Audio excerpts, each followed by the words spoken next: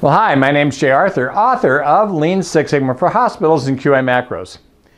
I have an Apple iPhone, and I carry it along, and it has a little health app in it. And at the end of the day, I can open it up and see how many steps I did that day.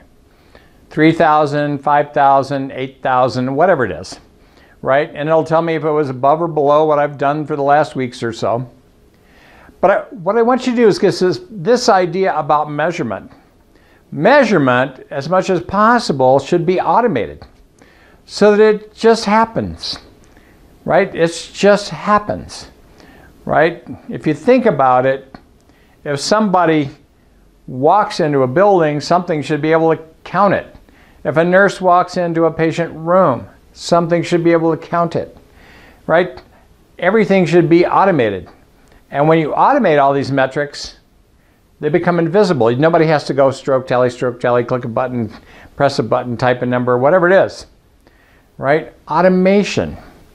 And then later you can take that data and either do some analysis or, like my phone, it just gives me the count of the number of steps.